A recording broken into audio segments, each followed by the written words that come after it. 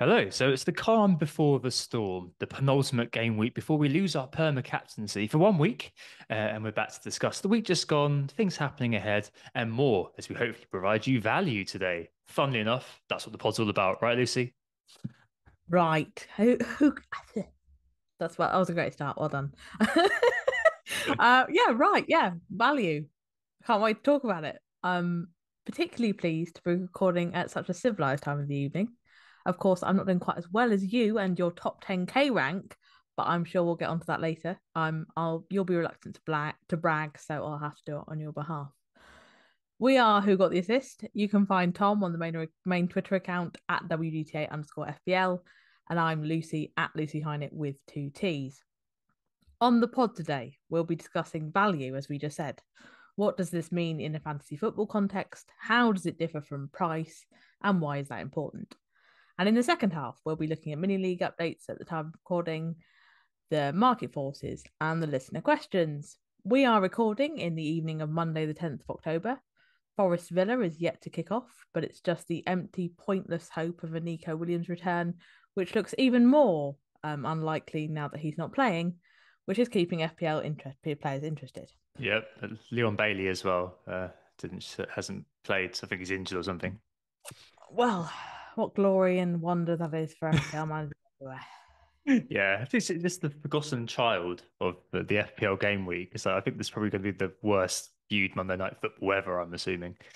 What a terrible game this is. People Well, were just would giving be. out their ranks yesterday like this didn't exist, weren't they, really? I know, but just so there's not enough to move the needle in it, is there? That's the thing. So I could see why people were doing it, that's for sure. I think giving your rank out midweek is probably a little bit presumptive, but giving your rank out before this, you're probably okay. Let's face it. It kind of makes a lot of sense. Anyway, we'll get on to rank later. Let's start off though with the main topic this week, which is value in FPL.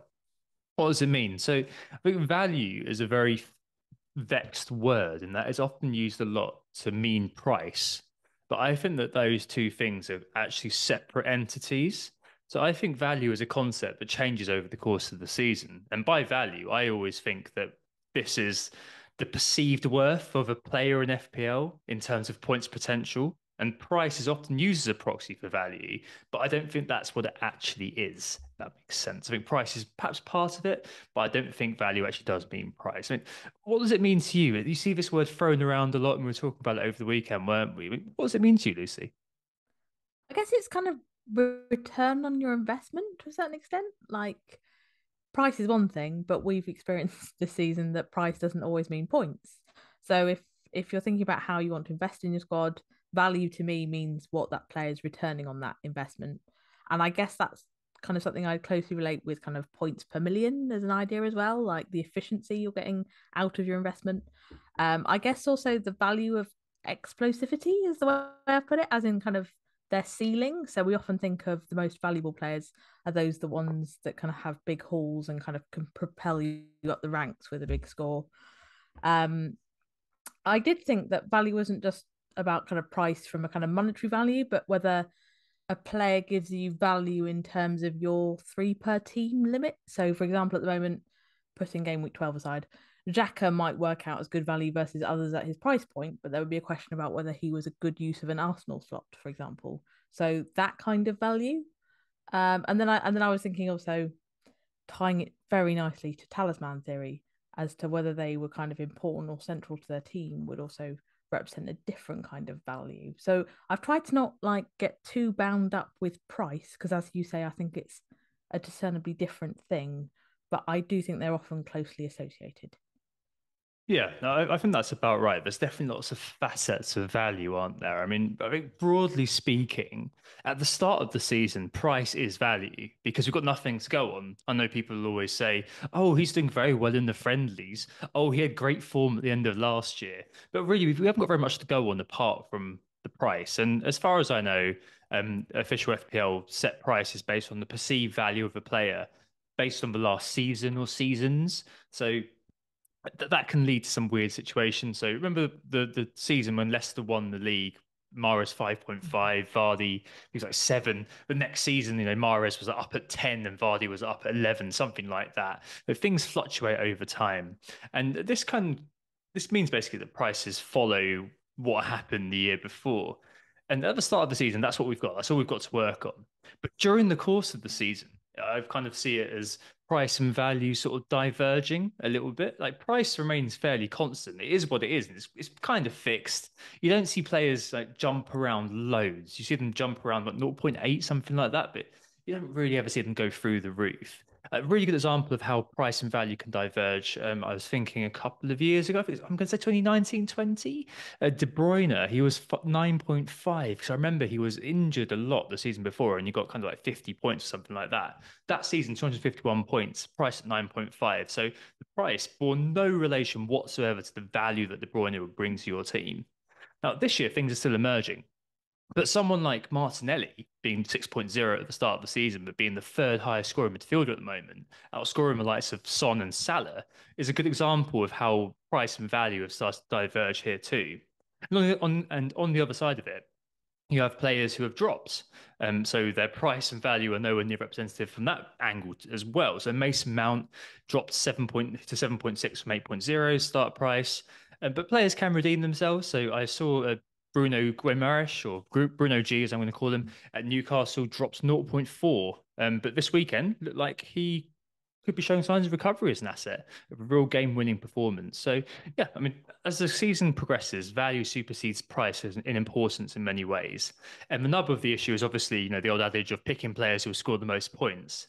But I just feel like we're often led by price when we're making decisions. But as we get more data, Lucy, I think it should increasingly be at value, shouldn't it? Absolutely.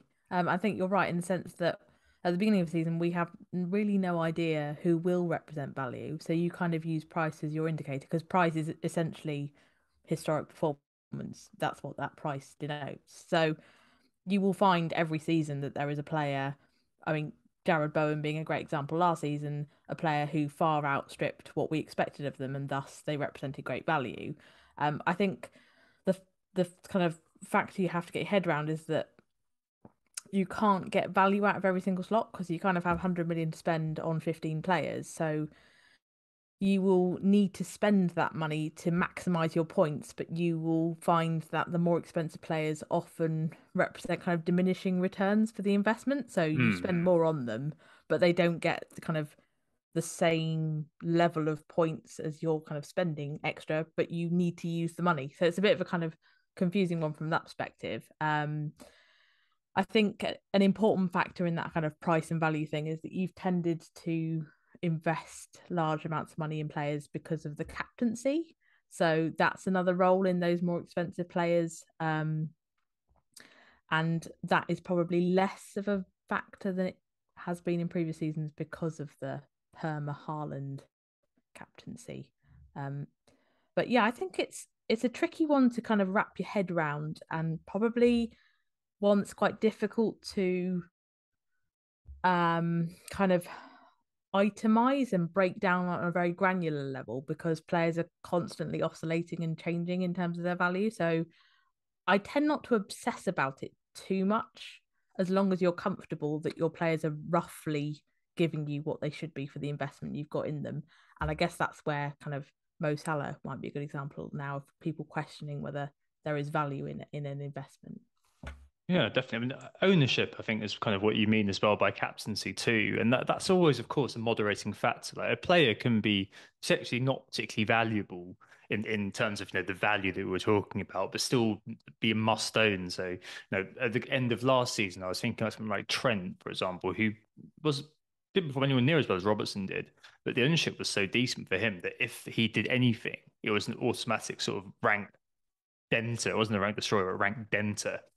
Gabriel Jesus this season, we've most of us dropped him on our wild card, but whenever he has returned, you've just seen kind of the rank just go just a tiny bit because the ownership has been good enough. And take that to the extreme. Salah last year and in years past when he's decided to go on a bit of a run, he's scoring every game. The ownership's so high. Obviously, Haaland this year, as you mentioned, and players like Bowen last year, Danny Ings when he was on that sort of amazing run for Southampton, Bruno Fernandes, this kind of when he first joined, and especially during Project Restart, Hazard in years past as well.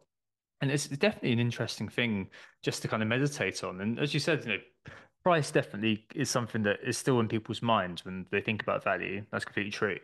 And there's a really interesting thing in behavioral science called the price quality heuristic. It's really simple. It's basically the idea that you assume something because it's expensive is better than a cheaper substitute. And you naturally assume that it's better quality. So maybe that kind of talks to that idea of the return of investment that you said. I'm paying more, therefore I'm getting better for my money. And that could be true in some ways. So, for example, if you buy, I don't know, something you're particularly engaged with. I'm particularly engaged at the moment. If I paid more for a better sofa, it's probably going to last me longer than if I spent a five on one from Gumtree. But that's not always true. So think about baked beans. Waitrose baked beans are £1 and Tesco Value baked beans are 20p. Do you naturally assume that Waitroses are better? Probably. But do they taste pretty much the same? Probably too. They don't Um, taste 5 times better, do they? yeah, no way. And the point is here is that we're not naturally inclined to believe that a higher price means something is better. But that's not always the case. And applying that to FPL, you mentioned Salah, who we'll talk about in a bit. The other one that kind of crosses my mind at the moment, especially because we both own him, is Kevin De Bruyne. Because we both own Kevin De Bruyne. At the start of this season, he was 12.0. Phil Foden is 8.2 at the moment, starts the season at 8.0. Do we think over the course of the season, De Bruyne is going to outscore Foden? Maybe, but talking to that kind of point you made earlier on about depressed time horizons and thinking about what makes sense now, Foden is clearly better value because he's 4 million or so cheaper than De Bruyne. Like the price doesn't matter so much here. It's the value you get from the respective asset.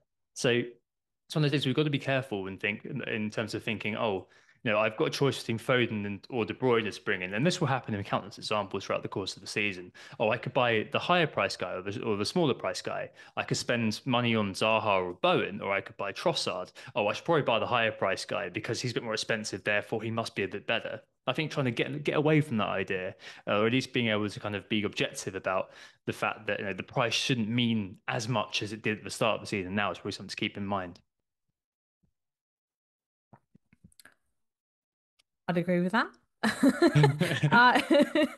I I think there are things that happen in a season often that change your kind of assessment of a player's value. So, for example, Foden in previous seasons we would have seen as a minutes risk, and I think minutes are quite an important facet to a player's value in terms of. I mean, it sounds really obvious, but 90 minutes gives you a much better chance of returning than 60 minutes, and we know that less than 60 minutes is an obvious disadvantage from a kind of points perspective.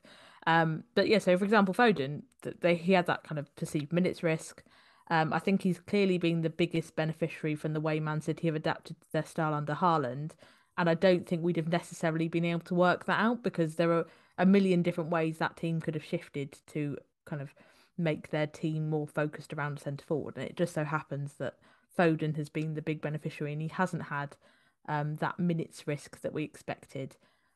So I think there are lots. He's just one example of a way a player, things can change around them, and that affects their perceived value or their kind of potential for scoring points. Conversely, Salah, for example, it looks like at the moment, Klopp is quite set on playing a 4-4-2 or a 4-2-3-1, however you want to see it, and that has an implication for Salah's positioning on the pitch and therefore his kind of points threshold. So I think value, as we're saying in terms of diverging from price, I think that happens for so many reasons, and partly that's they're kind of tactical factors and kind of performance factors, players coming into peaks and kind of in decline that we can't really foresee, and so that's why value is such a kind of dynamic thing across the season. And then of course you've got things like injuries and things which cause further ruptures for that as well.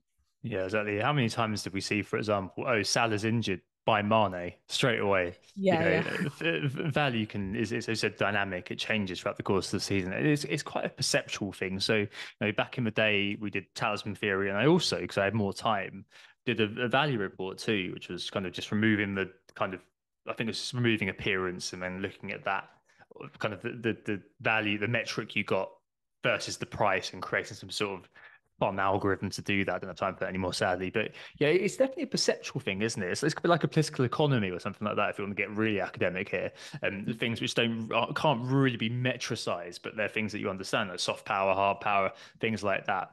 And I think also what's really interesting to bring in here, I mentioned kind of one behavioral idea. Another one's anchoring. So that's a tendency to rely too much on the first bit of information you learn to understand value of other things. So, what do we do at the start of the season? What are we interested in? We're probably interested in who the most expensive player is, the premiums. They're the ones that really catch our eye. Um, but against those premiums, we measure everything else and have kind of a mental map of how valuable things are, judging by that. A real world example is if you go shopping for something, say, electronics, say I'm going to buy a TV. You go into the shop or you look online, and if you haven't done your prior research, the first TV you see, the first price you see, will be the one that you base your knowledge of if other TVs are priced well or not on. So you'll kind of think, oh, first, it's normally a bit of a subconscious, a non-conscious thing, but you'll go around the TV store and you'll find, oh, do they even exist anymore? I'm sure they maybe the John Lewis, whatever it is, section, Yeah, I'm sure John and Lewis must still have that. yeah, Yeah. they must do. They must do for the oldies. Yeah, and you'll judge everything by the first bit of information that you got as whether this is good or this is bad, and in terms of pricing. And store managers also tend to place units they want to shift at the front of the store too to just make them look even better.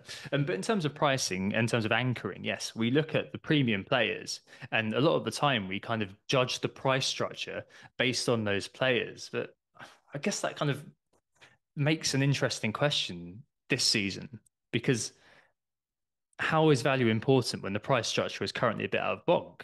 You've got Salah and you've got Trent, the upper echelons of the defender midfielder value scale, just misfiring and not really seeming worth it. And really, we've got one Musto and Haaland. You've got the second kind of premium slot wide open, haven't you? Because you've got Kane, who's I think he's only blanked once. Kane hasn't Mm. quite got the fanfare thus far, and a bit awkward if you want to move your structures around. You've got Kevin De Bruyne, who's ticking along, but has a very, very valid substitute, good, which is cheaper.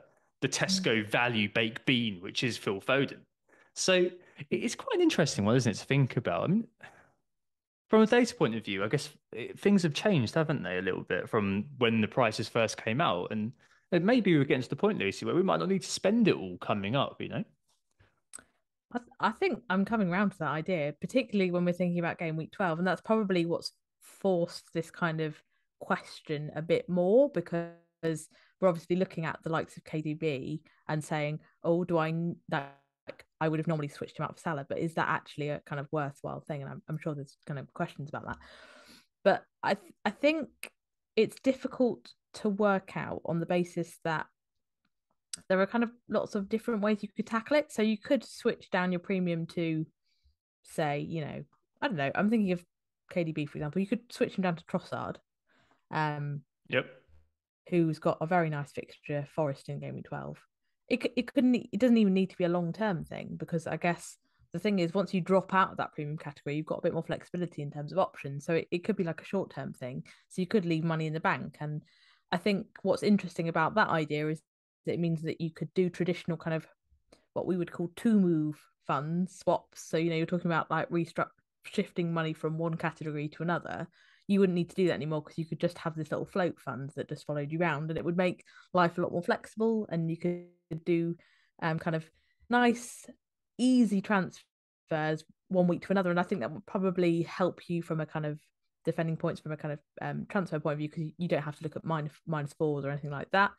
I think there's also the possibility that you could use it to beef up your bench until the World Cup. So if we think that injuries are likely to be an issue because there's a lot of fixture congestion, particularly for the bigger clubs, you could use some of the money to beef up, say, your first bench option, and then you would also have less pressure on transfers from that perspective because you know that even if you got an injury, you would have a perfectly suitable person on the bench. Um, so I think there's lots of different ways of looking at it.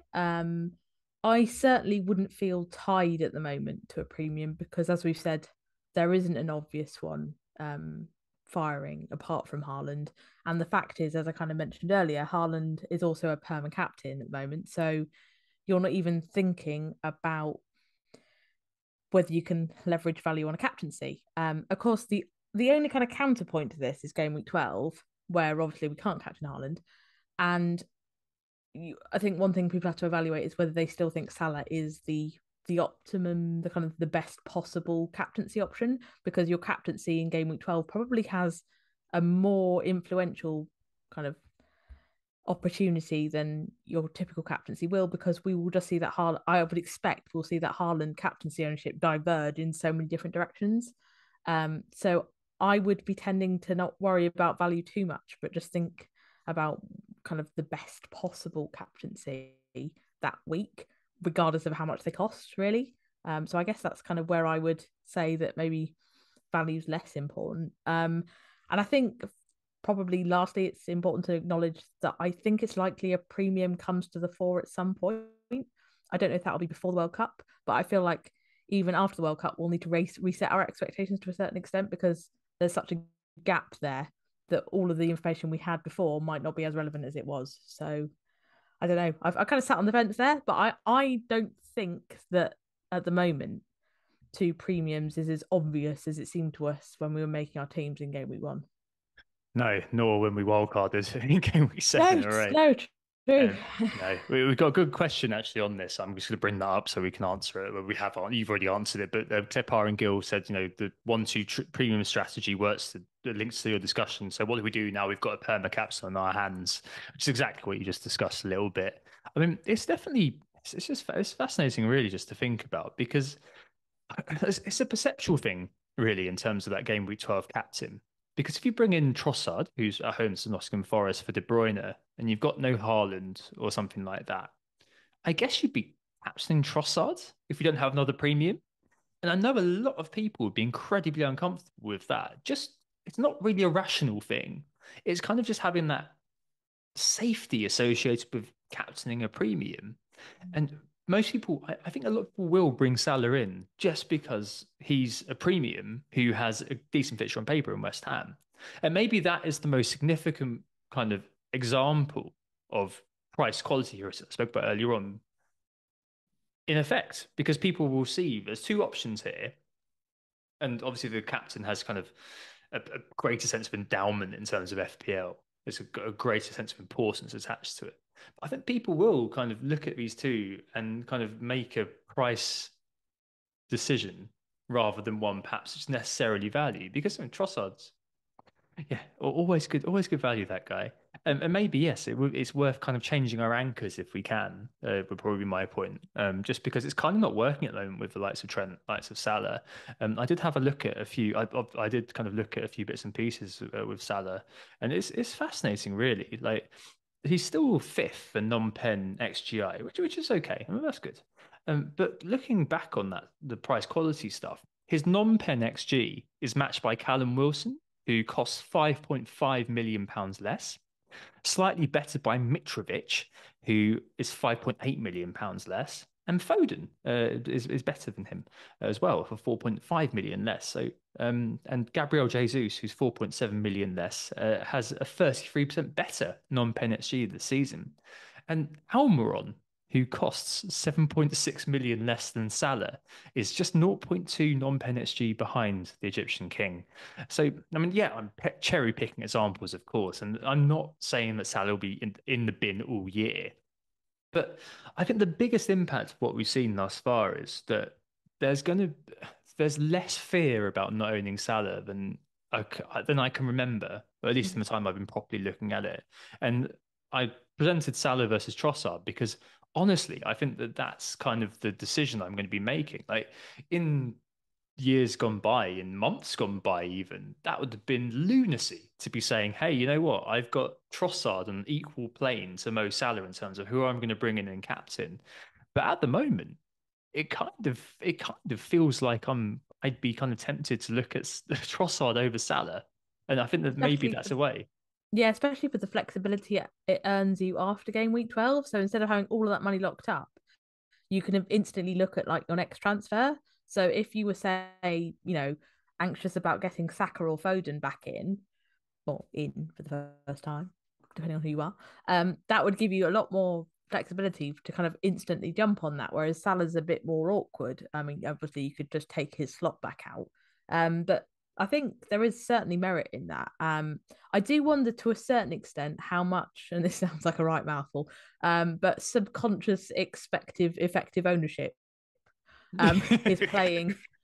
XEO, in yes. yeah, XEO is playing in kind of Salah's favor. I wonder if whether, yeah, as I say, subconsciously or consciously, people's expectations that Salah will be bought en masse for obvious reasons. I wonder if that also enters into the equation. I'm not saying it should, but I wonder in terms of, we're talking about feeling safe with a player. There is also that factor in it. I wouldn't expect that Trossard will have a significant number of owners, or well, I mean, it'll be boosted by the captaincy, but I wouldn't expect him to be a huge rank threat. Whereas it may be that people are worried that Salah could turn into that if a lot of people jumped on him. It's really difficult to tell because his effective ownership is so low at the moment. Yeah, absolutely, absolutely. I mean, and then that I think we're kind of vaguely answering Alex Ball's question: how do you plan to navigate the blank now? To some extent, we'll come back to it a little bit later, maybe. But I mean, that might be the beauty of the split pin week. Then, as you said, you've got all that kind of the vacuum cleaner, the EO vacuum that is Haaland has disappeared for a week, Yeah. and then you've just got no idea how the dust is going to settle, to extend the metaphor. And I think that probably lends itself to being like, well, actually, let me plan for the longer term here. So as you said, you can pull all your resources into Salah from your KDB. We've both got KDB funds that we kind of, so we had KDB plus zero point 0.6 or whatever it was to move Salah back in if needed, thinking, oh yeah, game week 12, yeah, I'm sure he'll be needed then. Now looking at the data in front of you, the eye test as well. The data's still okay, but the eye test is in terms of how Liverpool are playing. Now, the guy was hooked in one of the biggest games of the season this weekend. I just didn't. I did not register that he was on the pitch, to be honest, until he got subbed off. And sometimes you've got to look at those things. But I mean, you're right. Another premium is going to emerge at some point. And I saw Flapjack on Twitter said earlier on that all it's going to take is a penalty and for him to kind of backside an assist, and suddenly he's going to be in everyone's team. So it's definitely kind of at that point at the moment where there's loads of questions, and I think people will be looking to find something to latch onto to give a solution. It's just Mm. about how you weigh up the sense of value within that, or whether you get carried along by the tide. Because if Salah does start going, and Liverpool do start kind of going, I mean, their fixtures up until the World Cup aren't that terrible. Apart, they've got Man City obviously next, which we're not going to touch them for. In game week 15, I think it's Spurs. But other than that, mostly kind of winnable games. I think there's a Nottingham Forest game, isn't there, somewhere or other? I think maybe Yeah. I'm gonna say game week 13. And so I mean maybe perhaps the EO would bump up a little bit for that. I don't know. It's one of those where I kind of feel like it's really bringing in this idea of value a little bit. And this year he hasn't provided value. I know the models have always going to love Salah, but it just doesn't seem worth it at the moment. And I think that's what's really important, and that's what's really interesting as well when you think about what you can do next. Oh, well, so yeah, value as a concept, Lucy. There's definitely still some semblance of price going on. But I think mostly we're beginning to see now as the season has started to unfold that some players are kind of providing decent value for money and others aren't. And I really wonder, I can't quite remember this happening in the past. I'm sure it won't. I'm sure a Kane, I'm sure a Salah. I've got a memory of United's fixtures being very good, both sides of the World Cup. So maybe a Bruno or something They like are that good. Yeah. stepping forward. Maybe that will happen. But if it's a Bruno, that's a cut price premium. I just wonder whether we're going to be in a situation. I think it was it the Josh King year or something like that, when when he was just a must own for a while, and suddenly we were all wandering around with 4 or 5 million in the bank. I wonder whether it will be one of those years where, as you said, we've got those little kind of cash floats and things, and maybe that flexibility, and maybe the appreciation of what value is will be something which will kind of start to dawn on people over the course of the year, especially when you've got your kind of established anchor in Salah just becoming less and less viable. But hey, who knows? He's definitely going to score a penalty or two against Man City and be everyone's favourite of the week, isn't he? That would be a cat amongst the bigger pigeons. Cool. All right. So yeah, value. Interesting subject, that's for sure, especially when you try to apply it to what's going on in FPL at the moment. Right, let's take a break there and come back. We will talk about game reviews, mid leagues, sort of updates, market forces, and some questions too. Back in a sec. Right, so we're back, and it's time to do the game reviews. Obviously, the game week is actually still going. I think Forest and Villa are just about to kick off. Recording a little bit early because I've got to get off a little bit early tonight. But nonetheless, I don't think, as we said at the start, anything tonight's going to move the needle too much. So, Dr. Hynet, how did you get on this week? I have 75 points all out, which at the moment is taking me to 52k, up from 77. So that's a decent gain. Um, I won't go into too much detail because we have identical teams and I don't want to make this too boring for people. But basically, obviously, the highlights were Cancelo, which we fortunately both had. I think that was probably the decisive factor for a lot of people as to whether you had a good or a bad week. Yeah. Yeah. A James 1 pointer, a Pope 2 pointer. Pope has been a staggering disappointment, I think it's fair to say. I saw Randy Shafter refer to him as a Pope Ponzi scheme, which, doesn't seem that far off, really. Um, Trippier, 7 pointer, keeps coming up with the goods, even when they don't keep a clean sheet, which is excellent. KDB got us that nice little assist. Well, less nice for me watching it as a Saints fan, but what can you do? Mm. Madison, I think, was bought on mass and disappointed. Only got that 1 pointer. Martinelli obviously did very well, and I think that was probably another one where some people had started to move on, thinking against game week 12. We've been quite insistent that you should keep with him because he offers great value. So I guess he'll be staying. Zaha, 5 pointer. Again, this is where we differ, so I'll let you share the good news about Bowen.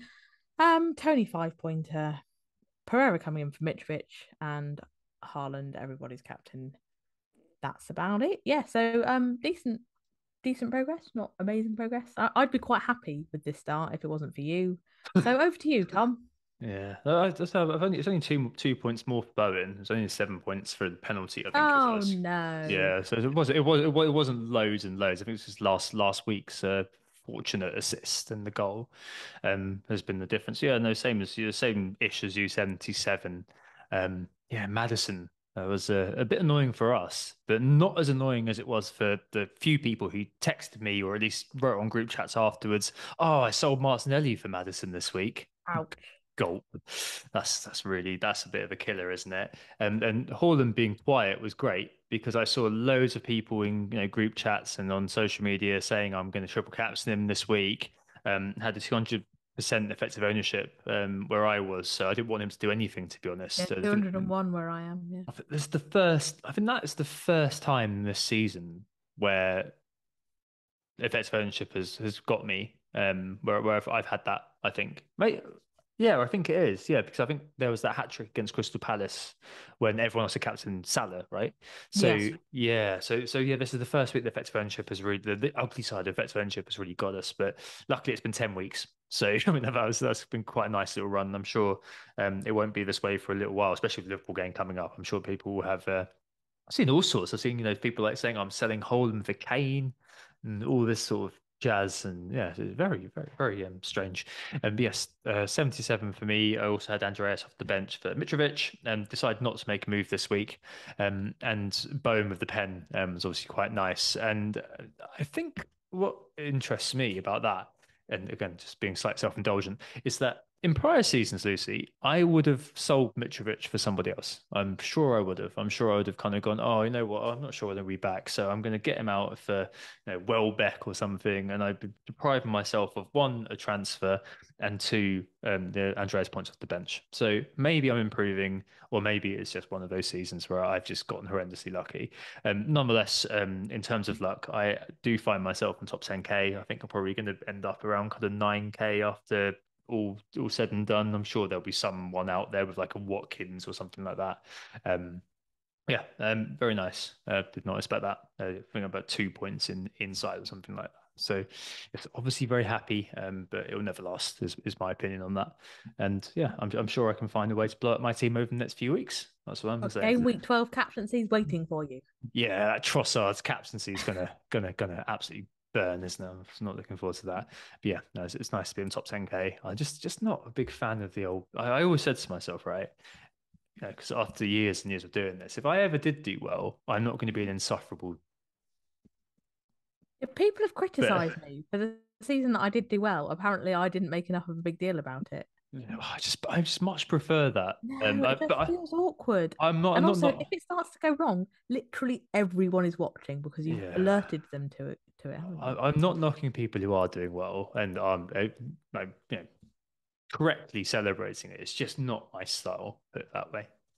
Maybe I should be doing it for numbers, clout, growth, and all this sort of thing, but it just feels a bit, makes me feel a bit queasy. So yeah, never do it. But yeah, good start to the season. I don't think I'd have. I think that you'd have gotten very long odds on me being in the top 10K in six by game week 10.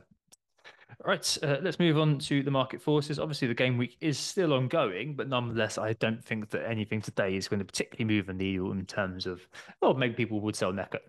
So maybe people would see that. Um, but The yeah, I mean, Watkins hat trick will have a big impact as well. yeah, maybe actually you're right. So what are we seeing? We are seeing people responding to the game week and forgetting that there's a blank in game week 12. Oh no. Phil Foden, brought in by almost 300,000 managers at the time of recording, the top transfer in. Second, João Cancelo, brought in by I 175,000 mean, to be fair, managers. they do have Liverpool next, so you can see the motivation. Yeah, can I understand that completely easy fixture. Yeah. Yeah. Trippier, 163,000 managers. Okay, I understand that. Yeah, 7 point hero. Now up to 5.6. So if you got him in pretty early, you're looking at point three profit right now, which is pretty good. Trossard, 151,000 transfers in for him. Already heard this pod in advance, I'm sure.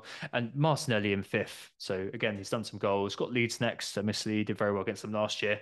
130,000 transfers in for the Brazilian.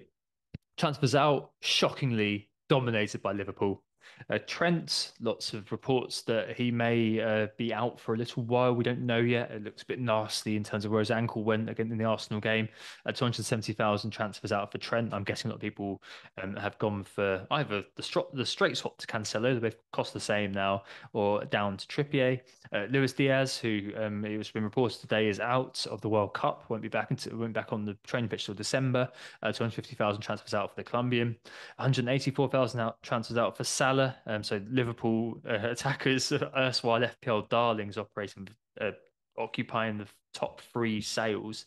Salah down to 12.7 now. I don't think you'd have had very long odds on him falling that far by this point, wouldn't you? Yeah, and we kept that fund thinking that he'd stay put as well, didn't we? I know. Maybe a blessing in disguise in terms of freeing up funds elsewhere later on. We'll discuss that in a bit. Mitrovic, 123,000 transfers out for him. I guess people have seen enough and want to get. I don't know who the main forward coming in is actually. Ooh, Solanke, obviously. I think it's like Tony and Jesus. It's very yeah. It's Oh, not more Jesus. yeah. Oh, I don't really know what people really aren't looking at game week 12, are they? don't really know what the poor lambs are doing. And as long as Mitro's fit, I hugely recommend that people keep selling him. I mean, obviously, all of Yeah. you listening, I know that I'm joking, but please put the message out: sell Mitrovic ahead of Bournemouth and Well, he's Villa a at huge home. injury risk now, isn't he? Yeah, please do that. And also Bernardo being sold, Bernardo Silva, this is being sold by 100,000 managers. I'm not really too sure why 100,000 managers did have Bernardo Silva in the first place, but there you bloody well go. Hmm. Always makes me just despair sometimes when I see the early reactions, especially when you've got a big event coming up in the Yeah, market it's forces. bewildering sometimes, isn't it? Yeah, it is. But hey, we're all in the know here. It's fine. Moving on to the mini league this week. Up top, it is Lewis Gamby, and this is where my phone crashes, of course. This will be edited out of the main podcast, of course. Top of the league this week is Lewis Gamby, who got 67 points.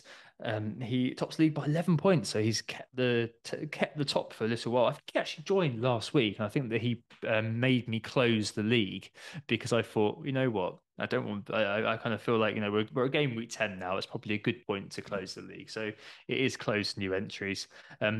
Lewis is now top, and in second it is Jonathan Arkless. I think his team name is my fucking it's fucking crashed again. Oh, so annoying. That's an unusual team name. Yeah, that's a terrible name. Yeah, in second, John. In second, Jonathan Arkless, Robin Hill up from third to second. Jonathan's been in and around the top 10 for quite a while. 71 points, Jonathan, this week. Got his basically a similar, very, very similar team to us, except he's got Foden over KDB.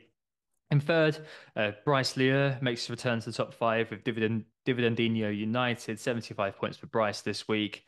A few kind of a mixture of like so Tony, Jesus, Zaha, etc., etc. Down from second to fourth, it's Dag Inga Stenhaug, Stenhaug United, just 62, unfortunately, this week for Dag Inga. In joint fifth this week, it is Slothin Powers Unite, Rowan Uzenbrug, and Jan Tan Leatherit, Robin Smith, 78 for Rowan, and a big 90 for Robin. And he had Saka and Martinelli, which is the big difference for him. The manager's just put out a 90 points this week following, that Arsenal double up really coming up trumps. In seventh, it's Hein Turan U with Team Chan, 75 points this week. In eighth, it's Eric Juna, Peaky Blinders of 78. And in ninth, Goat Robert Barlow with an 86. And down to 10th is back of Veneto finally, Henry Deem, just 66 points this week. But this is before all of the auto subs are brought on. So maybe things will change a little bit. Nonetheless, well done, everybody. And yeah, keep it up. You're doing very, very well, especially getting close to 700 points by game week 10. That's pretty damn good going. Right, so let's move on to the questions and we'll move on to our teams after that. Quite a few questions out there this week. And I know we've started to slightly touch on them. We've already answered one, which I spoke about earlier from Clipper and Gill. And the next one, I think, is one that we kind of started answering, but not quite. So Sam FPL Pricey, a friend of the pod, says, pretty obvious question. But what do we do with the Mo Salah shaped hole in our teams? I mean, if you have him, I guess you've got to keep him, haven't you, Lucy? And in our situation, then we've really said you move on. But let's look at it from a position of someone who went with him on game week 9 wild card. You got to keep him now, haven't you? Surely. You probably have. I think if you have more than three of Arsenal and City, then you almost certainly have to. I think if you've got no other fires and no other issues, then maybe you don't. But it doesn't feel like a very efficient use of transfers to start messing about with him now. So, yeah, I kind of feel like you might have to stay there. But I am also a big fan of the idea that plans, going back to what we were talking about last week, should be quite flexible in FPL. And I think we should be able to respond to what's going on. I think if you make your planning too fixed, FPL can quite quickly feel quite intimidating. And you can feel compelled to keep or buy someone that you're not all that sold on. So if you don't have anything else you need to do with your team and you are happy that it is very well set for game week 12, I don't think it's ridiculous to get rid of him. But if it was me and I had Salah, I know that I'd be keeping him. That's the honest answer.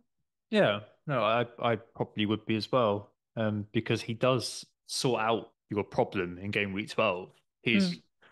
perhaps not the right answer. He might end up being the right answer. He might be inspired by. I think Diaz, if Diaz is out, it maybe may change the how Klopp sets up once more. 'Cause he played the Fab Four, didn't he? This weekend just gone. So it might change, and we may see some sort of new formation being deployed, which will solve all manner of things. But I think you do have to keep hold of him at the moment. And as we I said do earlier wonder on, if the Diaz injury might force Klopp to think about things slightly differently and he might switch away from this new system. Trent was also, they thought that they were doing 4-4-2 to kind of keep Trent back and change that around. So maybe with these injuries and the subsequent impact it has on lineups and formations and things, that might make Salah seem like a more attractive option. So I guess that's one thing to keep an eye out for this week. I mean, you're not in a position where you're going to have to decide right now, I wouldn't imagine. So you can probably hold on one more week and see what happens because you're not going to want to buy a City player for game week 12 anyway. So you may as well have one more week to get more information in kind of response to these injuries and then work from there. But yeah, I don't think I'd honestly be getting rid of him, even though I'm not really sold on the idea. yeah, it just does. It just seems a bit odd that how it's been set up this year. And if looking at loads of the data points around in terms of this season, you've got Darwin, Bobby, Luis Diaz all getting kind of more. the higher XG chances than Salah has. Mm. And if you'd have previously posited that Salah's probably one of the best finishers in the team, I mean, obviously volume striker and all of that, whereas Mane was famously more kind of better at converting those low SG chances. It just seems a bit of flabbergasting, really, that you've ended up with Salah playing this sort of provider role. Hopefully that will change. As you said, maybe the Diaz injury will force a rethink. But as it stands, I mean, I think we'll probably answer your question a bit more, Sam, in terms of what you do with the hole in the team. In terms of you've got all that money to spend, you've got KDB in there. I just don't think at the moment he's looking like he's going to be coming in for me in game week 12. I really don't. We'll get back on that in just a bit. Next question actually stays with Liverpool and it covers Trent a little bit. So desperately seeking Duzan asks, and I'm not entirely sure whether he's serious or tongue in cheek, but he asks, could Liverpool be best defensively if Trent is ruled out for a while? Well, what do you think, Lucy? Taking the man out of the firing line, obviously an enforced taking him out the firing line, it seems. But I mean, could that be beneficial to him, do you think? I mean, Trent is having a bad season, and I think it's well documented. But I don't think he's alone in having a bad season in that Liverpool defence. And I think it's reasonable to suggest that Gomez comes in, and he's also had pretty bad games, notably in the Champions League. He Martinelli was having quite a lot of success making the same runs off the back of Gomez as he was Trent. So I'm kind of quite skeptical as to whether a change really makes that much difference to them.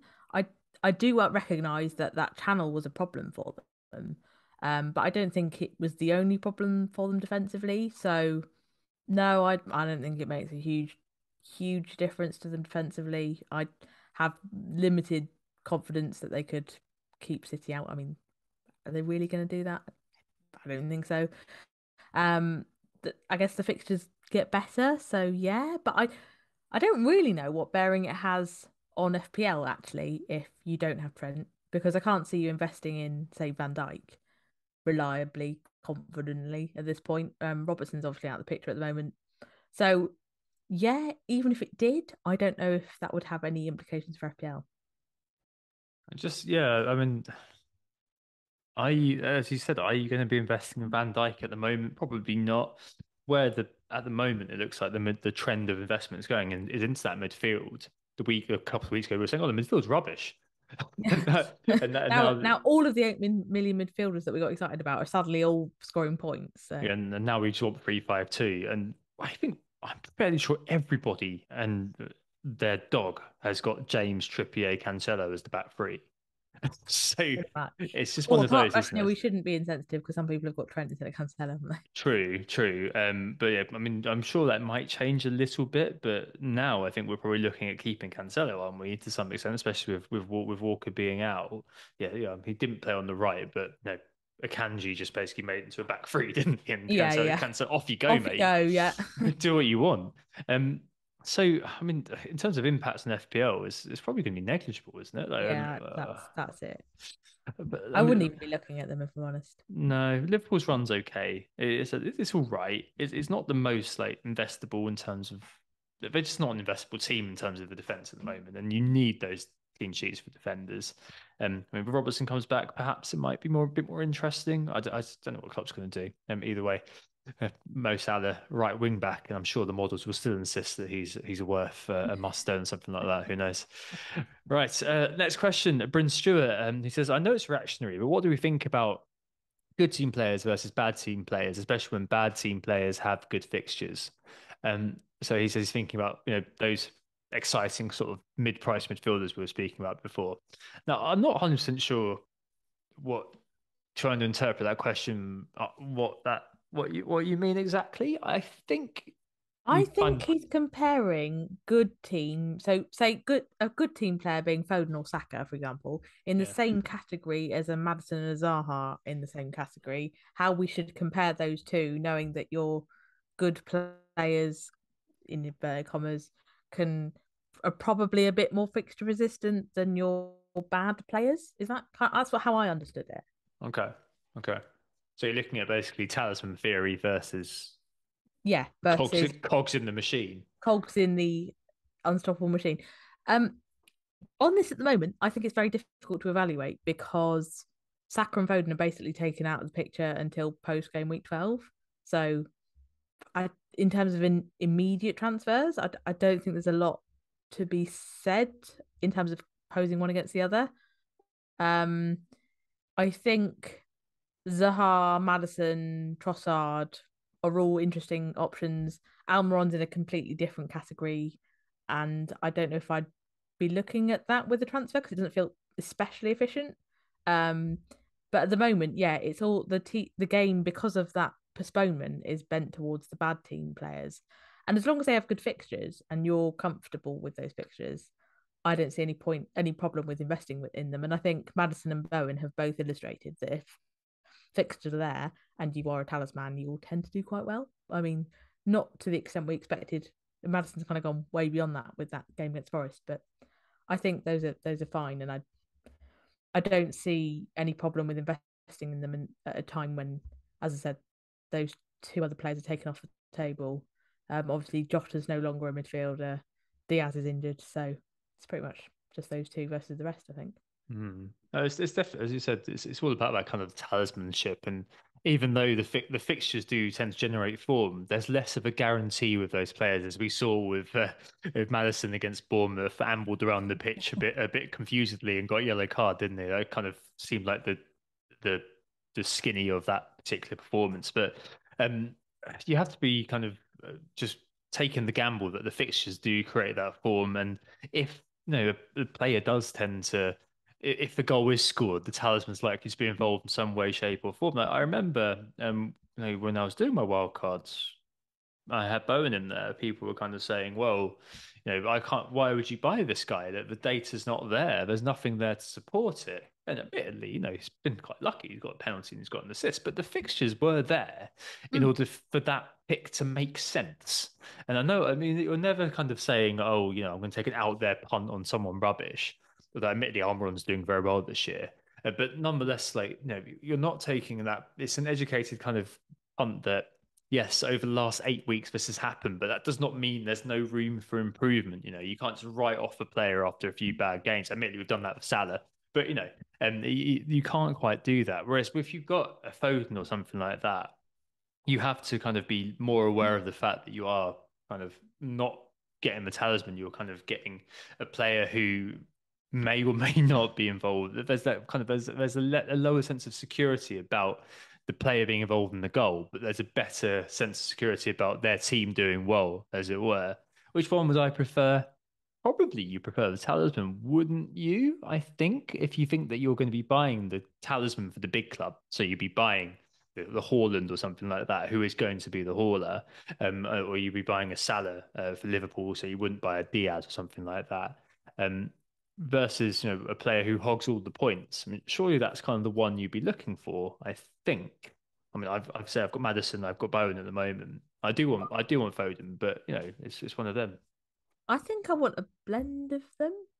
That's the most city on the fence Of answer I'm course giving. of course you do. But I feel like with those kind of talisman players, and you were quite rightly saying kind of fixtures generate form as much as I like to use the word. I don't know to use the word, but fixtures generate points effectively for those. If the assumption therefore is that you need to use, say we have a talisman slot in our team, if you need to use that to navigate fixtures, the likelihood is you're going to need to sort of hop that along fairly regularly. Whereas I'm kind of the opinion that those cogs in the machine, the Fodens, the Sakas, the Martinellis, the kind of cheapish players in good teams, I would tend to believe you need to hold on to those for a bit longer because there isn't the kind of, particularly for someone like Foden, there isn't the guarantee that they'll start. There may be off games, you're kind of tapping into a team. So I think you have to accept a bit of irregularity there. So you hold them over a longer term and see that pay off. I think Martinelli's a great example of that because he has kind of trickled along his points, but occasionally he's gone missing. That's quite common, I think, with those players. So I think I'd have them as my kind of ever present, and then my talisman with a bit more rotation, probably with kind of monitoring that spot. Obviously, with the nature of free transfers, you can't do that with the whole of your midfield, so you kind of need to find a balance between the two. Is roughly how I'd kind of summarize it, I think. God, be balanced, be straightforward, make the obvious moves. Classic Hynett, basically. Yeah, Yeah. basically, yeah. Yep. All right. Speaking of classic high in the FPL banger, he's got a question for Lucy. He asks, "Do we need Bowen versus Southampton? Would you prioritise buying him over Zaha for Leicester?" He says it's hard to read Saints. You were great against Chelsea, but you've been pretty bang average since. So Bowen versus Southampton to target. What would you say to that? I think it's pretty clear that Saints haven't been as good since the injury to Romeo Lavia, and that happened during that reference Chelsea game. So I think you can draw a pretty strong link between that happening and us looking quite poor, particularly a bit more vulnerable defensively, because it's basically meant that Ward Prowse needs to do a lot of the kind of holding work in midfield, which he's not really, he's not used to being a single pivot. Um, but that said, I've got significantly more faith in Bazunu than I have Ward. So there's that point there. Um, I think my general point on kind of my general conclusion on this is that neither Zaha nor Bowen are must own this week. Both would be quite nice to own. In an ideal world, you'd have both, but I don't think they're like, this is the fixture that will define your season or they're going to have a mega haul in. Um, Often our games West Ham are quite tight. We basically played them for a 0-0 last season. It was pretty ugly and horrible, but we're no strangers to trying to basically just squash the game with really defensive, boring football. Um, so with that in mind, given that I can't really divide the fixtures, I tend to take a longer view on them. And I think Zaha's fixtures swing it for me just based on game week 12 more than anything else. So over the next four, Zaha's look better than Bowen, who has Liverpool and Man United, if I'm not wrong in saying. So that's where I'd go with that one. I very rarely like judging two players and splitting them on one fixture because I'm boring like that. I'm very sorry. It makes a lot of sense, though. I mean, you basically have two like for like players in a lot of ways, like Yeah, both talismans get for penalties, talisman, yeah. say, and then one is just happened to have started the season at 8.5, another one a little bit cheaper. Really similar in terms of the expected data as well. So Bowen's XG, non-pen XG, that is 1.9. Zaha's is 2. It's just got slightly more XA, Mr. Zaha. Look, I mean, it's definitely one that, as you said, you probably need to take a longer time horizon about because Ward is I'm sure I could be a better goalkeeper than Ward at times.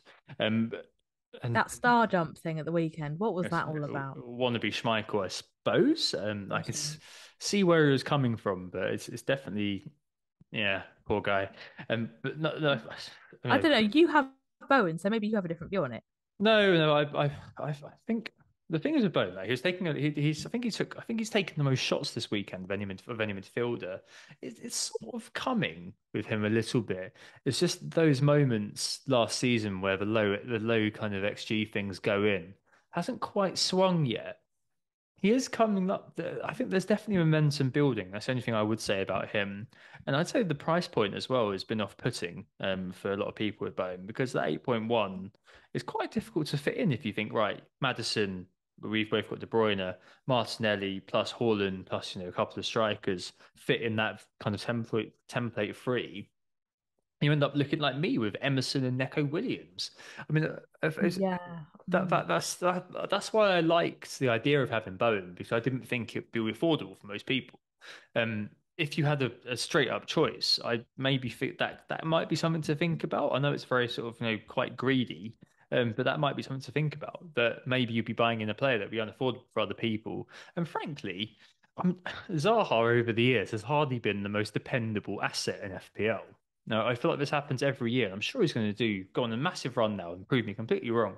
But there's a reason why Zaha has never really been in the fixture in most people's teams throughout the course of the season over the last, what we're looking at 7 years, 8 years. It's just that he's consistently inconsistent. Very, very good in the big games and very good in the tight games. But in games when I feel like he should be doing a lot, he's either very peripheral or the team comes with a way to look after Zaha. That's kind of what I think he kind of. That's why I've always struggled with owning him. Why I've always struggled with owning him, and plus the fact that he I don't know whether he does it so much this season. I haven't been watching him as close as I used to, but he does tend to get. Well, he did used to tend to get wound up an awful lot and lead to a lot of yellow cards. So I don't know. I know the fixtures are there. I know Palace are improving, but I just there's always something about Zaha that I just never really valued him as an FPL asset because I just thought he reminded me of Eden Hazard, as I said last week, just really inconsistent and infuriatingly so that you shove him in for these sorts of fixtures does not very much, and then take him out of the team, and then suddenly he's bagging a hat trick at home to Spurs. That's the sort of player he is for me, which is kind of one that it's a bit like a semicolon. You can live a long and happy life not using a semicolon. If you don't understand how to use it, just don't use it. And it's the same as Zaha. I can live a long and happy FPL career, I think, without him bothering me and me bothering him. Who knows? Maybe in 2 weeks I'll have him in my team, but Yeah. that's my view on that. The only thing I would say in Zaha's favour is that I would agree with you that he tends to struggle in games against low blocks because he's essentially like a player who's really well suited to the counter attack, which is also subsequently why he's tended to do good well in kind of big games against like City and teams like that. The thing I would say in his favour is that he's about to play Leicester, who I don't know if they can do a low block. Can they? Um, Well, and I you did. expect them to push forward, which you would think leave space, particularly at home when they're under pressure and need to get results, that kind of thing. I don't see them being especially negative, so that could play in his favour. But again, that would also mean that Wolves isn't the attractive fixture in game week 12 as you think it might be, because Wolves are very good at a low block and being quite And awkward. so are Um, Everton in the game week 13. Like, they're yeah, maybe. very nasty Everton to play against, especially with those with Tarko and Cody. I mean, you said yourself, would you base this decision on one game, or would you base it over the time horizon? I know that like on pitch on paper, West Ham's don't look great. Southampton away, as you said, struggling a little bit at the moment. Liverpool away, I know that we'd be running for the hills when it comes to something like that in the past, but at the moment. Oh yeah, I'm more than happy to own Bowen for that. Bournemouth at home, Man United away, Crystal Palace at home, Leicester at home. Uh, that's before the World Cup. I'm Zaha happy. does have Forest before the World Cup, which could be decisive, That is true. That's true. But I mean, and Saints. yeah. Well, we'll see how it goes, shall we? But yeah, I guess it also interesting. depends, yeah, how long you want to keep him. That's another thing to think about. Yeah. Two price midfielders, both for like and dignity. In fair FPL, we lay our scene. Let's move on. Fantasy strife. Do we take out KDB this week or hold for one more? And who is the best replacement? I think we've covered that somewhat. I'll just summarize unless you've got anything to chuck in here, Lucy. But hold for one more. I think the best replacement is actually Foden after the blank. So all I'm doing now is basically thinking I'll indirectly replace him and have somebody else make up the 11, like Trossard or whatever on the blank game week. I'm not sure this week it's a time to sell a big game, Kev. I think that's kind of rushing things. I just don't like that idea. Yeah, also don't know really know what it gains you by going early on it. So No, no, not no. like Brentford's an astoundingly good fixture for Trossard. That means you have to get in early. Yeah, well, So yeah, Brentford aren't defending very well at the moment, so potentially on paper it might be all right. but they're all right at home, aren't they, Brentford? I'm right in saying. Yeah, yeah, that's true. Away is probably where they're more Yeah, targeted. I I, but think so. it does strike me actually that this is actually far easier that we both own De Bruyne to navigate this blank than if you own Foden. Because if you own Foden, you're probably going to be less wanting. Because we kind of look at Kevin De Bruyne and think, you know what, man, yeah, perfectly happy for you to be in the team against Liverpool, and then you're out, and it's easy for them to move to Foden. If you own Foden now, wow, what do you do? It's not an ideal kind of situation to move him on because you probably want to keep Foden, you probably want to keep Haaland, Cancelo, probably Martinelli as well if you've been keeping hold of him. Like you might be looking now at this point, kind of thinking, oh, does Cancelo go on his bike for a week or something like that, or Maybe you do I? take playing 10 on the chin, Yeah, maybe.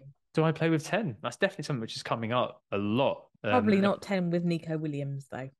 No, no, but these people are probably better planners than me. Let's face it, and I haven't mean, ended I've, up with I've got him too.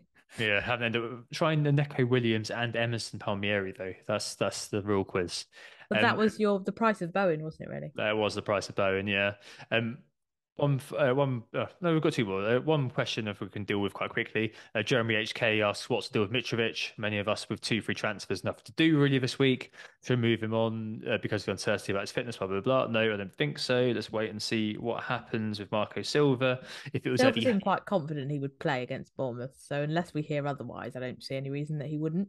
yeah, if it was Eddie Howe saying he's out for a week, I'd say sell immediately. He's out for the season. But it's a Um, run of Bournemouth, Villa, Leeds, Everton, so I think that's too good to pass up, really. Yep, yep. Hopefully he will actually do a goal while in my team this time, unlike the Yeah. last couple of times when I owned Yeah, him. and never does it for me either. I don't know why I bought him. Sweet FA. And finally, we kind of half answered it earlier on, but Alex Ball asked how we're setting up for the blank now. Probably a good time to kind of just segue, integrate transfers and captains into that question. Because I think it's an interesting question in terms of whether we set up for game week 12 to be good or whether we set up for the weeks after that to be good. I think kind of Mm. echoing perhaps what you were saying about Bowen versus Zaha, not basing it just on 1 week. Now, because I've got a really, really crappy bench. I've got Andreas, who's obviously okay, the best 4.5 million midfielder we've had in some time. I think you said the same on Twitter, actually. Maybe that's where I'm getting that from. But he's the best 4.5 million midfielder we've had for some while. And then Neco Williams and Emerson. Emerson came on as a sub. Neco Williams was in bench tonight. Um, and do I rely on that for a week and carry Cancelo, Martinelli, and Haaland? I think I will be. It's just whether I can do something else to kind of ameliorate things around that because I've got the two free transfers. I suppose I also want to look at bringing in Foden definitely in game week 13. I probably also want to move Tony, who, let's face it, has probably been a slight disappointment. I probably want to move him back to Jesus. So I this week is it's a bit of a confusing one, and I've still got the Salah fund hanging around, and I've got those two 4.0 midfielders, defenders in Emerson and Neco, as I said. That means that for game week 12, one thing I might have to do is probably strengthen my bench. Now I look at it and basically commit to no mo if I do that because I'm Yeah, not going to be able to do it. that's the decision you're kind of making ahead of time, isn't it? Basically. Yeah, and that makes me very, very uncomfortable because I'm basically closing a door to something 2 weeks ahead of it actually being needed. Um, and the obvious answer is to move Emerson because out or Emerson or Neco out for a Webster or something from Brighton because they've got Nottingham Yeah, that's Forest what that I'm. week. Neco, the only thing I would kind of bear in mind is that Serge Aurier, who's replaced Neco tonight, is probably getting on a bit. And the mid game week 12 is midweek. So you Yeah, might see Neco actually play that. So for me, I probably would end up selling Emerson and keeping Neco. I don't know. It's a horrible situation, really. So this week, that's probably what I'm doing, something like that. But the biggie is obviously that I need to turn around and say, right, okay, I'm not going to be going with Salah for the foreseeable future, which is quite potentially quite scary, especially because Diaz was the one who I thought, oh, I could have him in to cover. It gets a bit yeah, difficult there. that was interesting. That one, that Diaz was the one I was looking at as an alternative to Trossard. If he did downgrade a lot, I thought he might be all right to stick with. And the annoying thing is they've now taken Jota out of the equation because he's now a striker this season. So you can't even say I'll have Diaz's likely replacement because he's not in the same category. So that's quite annoying. Yeah. Um, it's a tricky one. I think it's just that you're going to have to commit to that. Whereas I've got the kind of luxury of keeping it open and still replacing the wonderful Sue Fowle, who has been an absolute disaster. I thought I was paying for a bit more security than Emerson. Turns out not. But I can't really be too bitter about it because if I had had a reliable starter, I'd have probably put them ahead of Pereira on the bench this week, and I wouldn't have got those 6 points. So it's one of those things. I always knew that Sue Fowle was a bit of a problem anyway because he has Liverpool, so, and as bad as Liverpool are, I don't see West Ham keeping them out. So I'm probably looking at Webster, maybe Gehi, maybe Johnny, some one of those mediocre 4.5 midfielders, defenders probably. Not very exciting, but yeah, I can keep that Salah thing open. I don't know. It's weird, isn't it, having to commit to the no Salah thing so early? I mean, Yeah. even though we're both not very convinced that we want to do it. It is that kind of it's the fear, isn't it? I mean, Yeah, FOMO. the only other thing that I was feasibly thinking of doing was maybe moving Pope to a cheaper goalkeeper, but I don't know who that is, to be honest. I No, mean, I looked at that as well. There's but, no really no one that I really want. I looked yeah, at Sa for a bit, but I mean, I don't really like that either. no, no. I think Sarr would probably be the obvious one to go to ish. Maybe we don't know who the new manager's going to be and how they're going to set up. There's just so many unknowns about. I mean, really, I'm potentially in burn territory because maybe I want to keep the option open. Yeah, I But mean that is the thing. If you decide you want Mo, you have to burn, don't you? yeah, or you know, force myself to make a move. So I go Madison to Trossard this week, and I say, oh, Madison's on four yellow cards. Might as well sell him. I mean, that feels like I'm forcing it. Or I do That Bowen to does feel like a Zaha. big force. It doesn't sit right with me these No, days. no. I It's kind got to of be that KDB slot. You just have to decide what you're doing with it. yeah, yeah, I think you know deep down what you're doing with it. You just have to get over the psychological poss factor. possibly. It's more future proofing, isn't it? So as I said, if Salah does do something that EO starts ticking up, Liverpool start looking better with a newfangled formation that Klopp's hit on, then maybe that'll be more worth it. But no, big Those are big thing ifs, aren't they? if they are. If Trent's out, then you feasibly lost one of your biggest playmakers because Mm, that's what is Liverpool. If Diaz is out, okay, then you've got Jota, who's probably more suited for a central role, probably ending up on the left. And I just don't, I just feel like there's so many unknowns with it that maybe it is one for future me, as we said with the planning pod, to deal with, and deal true, with that Tom. later on. I know. The problem is I've done that to myself. I've done that to him so many times in the past. Oh well. So yeah, looking at Johnny, looking at I don't know. Yeah, all of them Oh, I know. bland, Oh, boring. so terrible, isn't it? There's But nothing to get excited about, is there? Literally nothing. no. I mean, I think I was looking at the data idly earlier on. I think it's like Estupinian was sort of second for XA per 90 or something like that. Like, the very, very sort of ropey, tenuous stuff that you might be interested in vaguely. But hey, this is basically going to be another bench sitter and potentially more money that I'm having to, chuck on my bench that I might want elsewhere later on. So maybe it would end up being, the cheapest possible playing defender who's got an okay game in game week 12. James Justin, I'm coming for you at 4.3. I'm not even joking. I might end up doing that. Right. And Some that actually obviously, might rise, but that's only one rise, isn't it? So it's not that helpful to you. oh, Christ. Okay. Well, let's see. Right. And obviously, both Captain Holland, aren't we? Oh, obviously. Obviously. I mean, if you pay, I mean, obviously you haven't, but do you see any benefit in this kind of moving Haaland for Kane business that seems to be out there? No. No. I mean, there is a different breed of manager out there that sees merit in switching these premiums around to kind of leverage as much high ceiling pointage as you can. I'm not one of those. It seems like a bit of a waste of time, if I'm honest. Um, and there's all that lost value as well, which always puts me off. So no, I don't see that. I did actually consider using KDB to buy Kane as a kind of double swap, but it feels like the wrong move, so I Mm, probably won't be doing that. slightly over engineered, potentially. Yeah, yeah. Potentially. Other moves are available, of course. Right, I think that's your lot. Hopefully that was useful. We'll be back next week in some way, shape, or form. Now, listen, I'm in Bristol for the FPL meetup on Saturday, 15th of October. So if you've not heard of that and fancy coming along, it's in King Street Brewhouse from 2:30ish. We've got a private room, we've got the football on and table service, thanks to my friend FPL Face Off, Tom.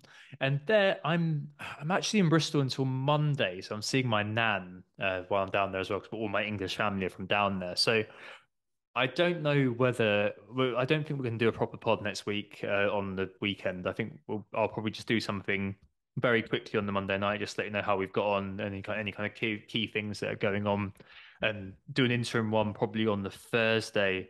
So that will be just after game week 12 is finished. So feasibly, we're looking at a pod in 2 weeks' time or in 3 weeks' time in FPL wise. So yes, one of those sort of weird quirks of the calendar that just doesn't given the fact we're both amateur podcasters, doesn't seem worth the effort, I'm afraid, of preparing a pod properly, doing a lot of work, and then finding that within 12 hours it's completely irrelevant. But yes, I'll keep you updated about what we're going to do.